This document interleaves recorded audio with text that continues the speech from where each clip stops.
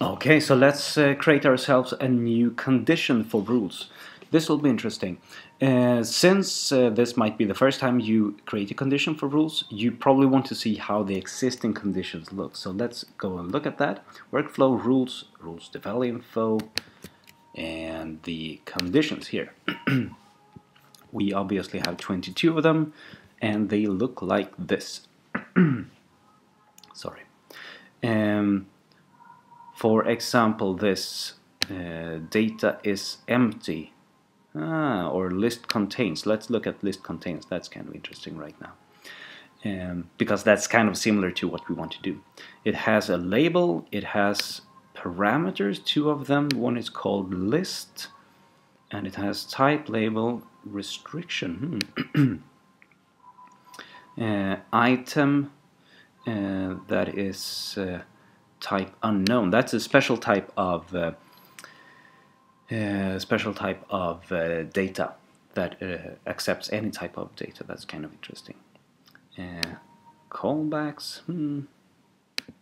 We won't be using these callbacks. Okay, but it seems that we want to have something with a label and parameters that go in, and this one uses a base, which is the callback function for the condition. If you don't have a base set, it will instead use the name of the condition, the machine name of the condition.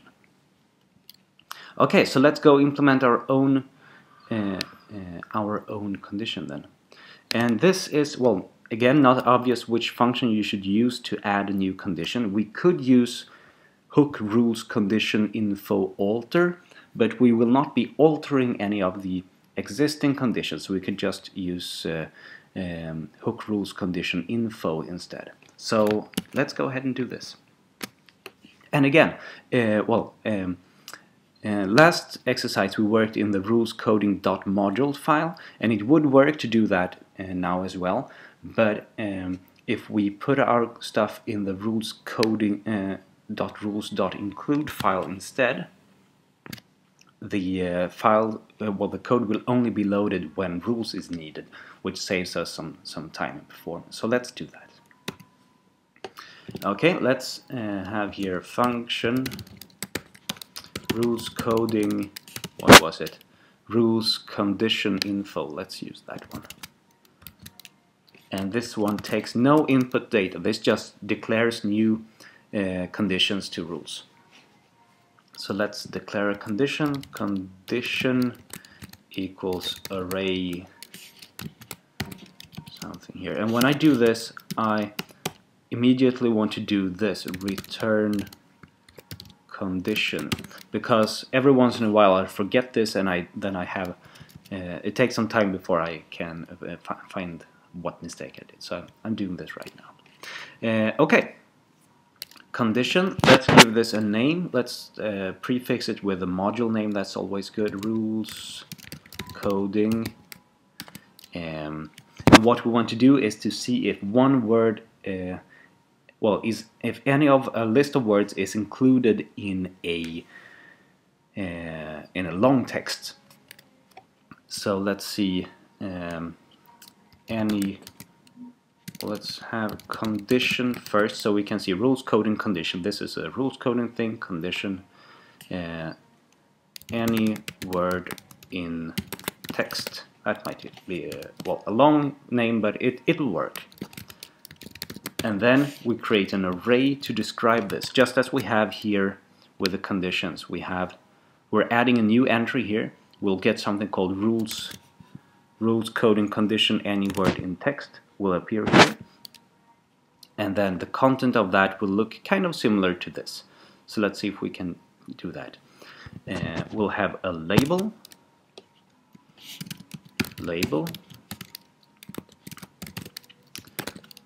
again use the T function, any of words exists in long text, long text is good. Then we have parameters. This is the trick thing here. This is the most important thing when it comes to conditions. This is both the input to the condition and also in some sense the configuration of it. So let's see here. Parameter, and this is an array of parameters because we can have more than one, and we can call them whatever we like. It seems that we should use some kind of special words here because we have list and item, and that sounds kind of strange, but you can pick any words you like. So let's have a list of words, which we in turn should describe with an array, as it's done here. Let's see, this list is described with a type, label, and in this case also restriction. Let's skip that for now. Type and label is enough. Type. The list of words should have a special data type, and that should be what we used before, the list of text. So anything that is a list of text could be used as a parameter here for the list of words. Label.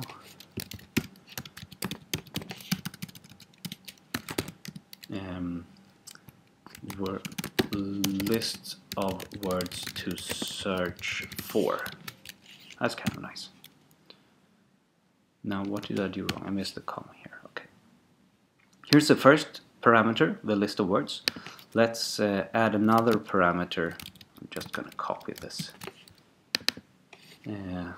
Text. Well, let's call it haystack. Haystack. We could have a list of needles instead of list of words, but let's not have that. The haystack is just a text, long text, and the label is text to search in, something like that. Okay, and then we're almost done. We have the label, we have the parameters. These are the important things, but we should add something else here, like the group, for example. So let's do that. I think we are about here. Group. Rules coding. This will be the well, how the conditions are grouped together. And there, we're almost done. What we need now is a function with this name that takes two parameters and returns true or false, depending on if any of these words appear in this haystack. So let's do that very quickly. Function there, and I'm gonna call it list of words and haystack. Let's also add some commenting here. I forgot that in the previous screencast, sorry about that. Implements hook rules condition info.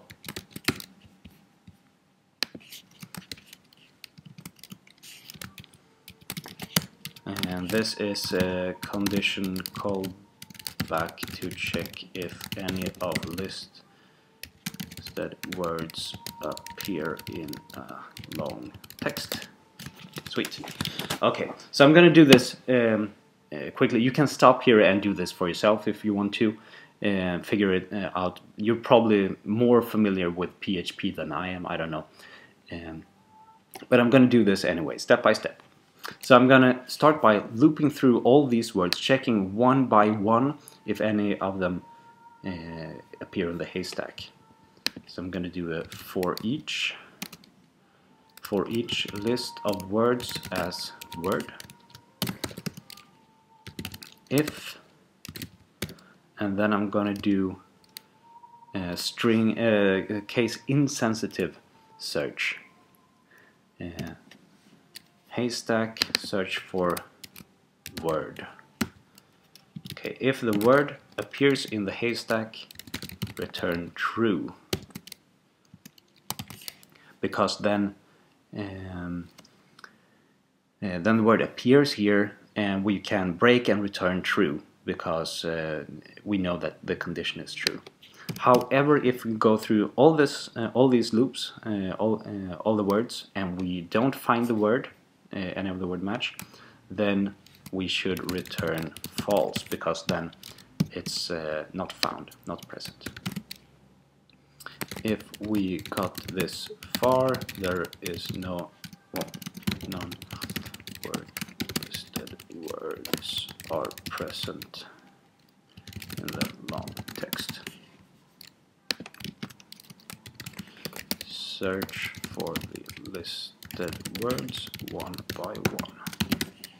There might be a quicker way of doing this, but this is fair enough. So we have something returning either true or false, depending on some conditions that we set up, some logic.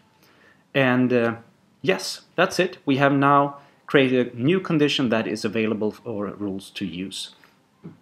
Yeah. See you in the next exercise. Then we're going to work a little bit more with this condition here. See you. Bye.